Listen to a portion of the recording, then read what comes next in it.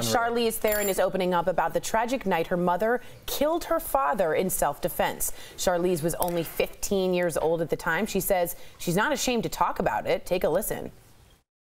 My father was an alcoholic all my life. My father was so drunk that he shouldn't have been able to walk when he came into the house with a gun. Both of us were leaning against the door from the inside to have him not be able to push through, and he took a step back and just shot through the door 3 times, and none of those bullets ever hit us, which is just a miracle. But in self-defense, she ended the threat.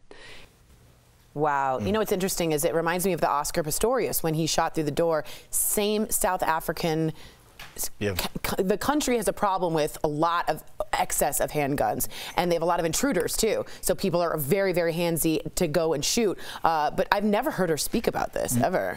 She briefly talked about it when that movie, The Monster came out. Yep, and she was nominated for an Academy Award for that one. But she also spoke about how this is the bravery of her mother, because her mother wounded her brother at the same time. The brother and the dad came home drunk, but it was the dad that was doing the shooting. And she was talking about the bravery of her mother has kind of emboldened her to take on these characters. We always see her in some sort of strong role, and that comes from, you know, her mother. And at the same time, she did a PSA in South Africa about the rape crisis that goes on in South Africa. The government had it taken down, but she fought to get it back up because she felt it was something that people should understand. So I like cognitive behavior because it tells you about why you are the way you are because of your childhood. And I think that the bravery of her mother and dealing with that tragedy is why she's so strong and why she takes on these roles. And I like that she said that this is what happens when people don't get to the root of their issues. So she talked about any issue that your family or friends or yourself could be struggling with. If you don't get it checked out, it can go this far. And she opened up about why she felt like she needs to talk about it, because she needs to normalize it and make it you understand that it's happening to celebrities, it's happening to normal people, it's happening to everybody. So go get mental health treatment, whatever you need. And Lindsay, we can talk about mental health, but let's talk about what the real issue is. Almost everything comes down to alcohol.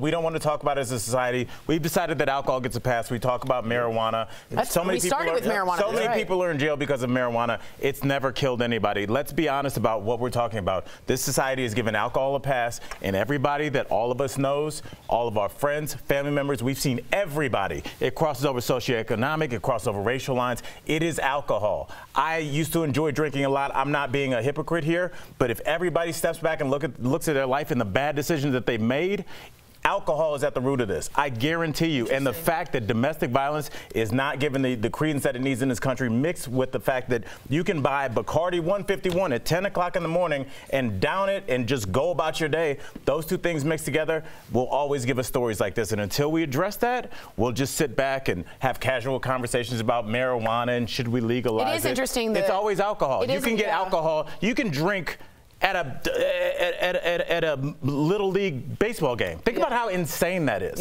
You can take vodka to a kid's baseball game. No one would say anything. If you lit up a joint in the stands, everybody would fall out of their chair. If you lit up a cigarette, people would fall out of their chair, but yet booze gets a pass. So we'll sit here, we'll watch kids die, we'll watch parents not connect with their children because of the alcohol issue and because they have this substance abuse issue, and because of that, we'll just continue to do stories like this. So until we're ready to confront the problem, we'll just keep doing the story, which is fine because we have a talk show, and that's great for us. Hey, but did we not just stop and let you confront the problem? I'm glad we did on this show. Thank you, Colonel Mustard.